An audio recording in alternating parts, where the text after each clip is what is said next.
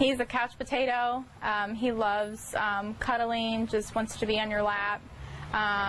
He's just the happiest dog.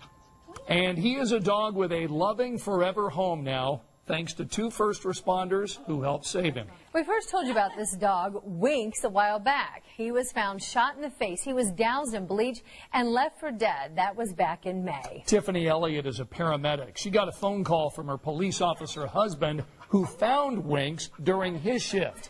Well, the next day they went over to the animal shelter to meet Winks, and what started out as a plan to foster temporarily became something much more permanent.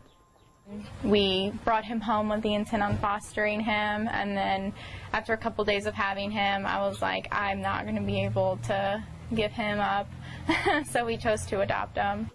That's right, Winks is now a member of the Elliott family. That couple made the adoption official this week after that dog's recovery. Now, the dog has had several surgeries, including one to remove his eye, but now he's doing well. Tiffany says she knew the minute that she met Winks that she was in love.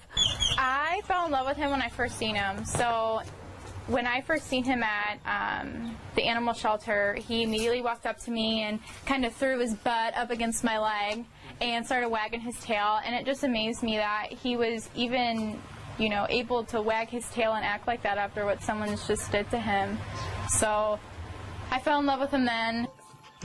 Tiffany says Winks loves car rides and cuddling, and as we heard, he's kind of a couch potato. Yeah.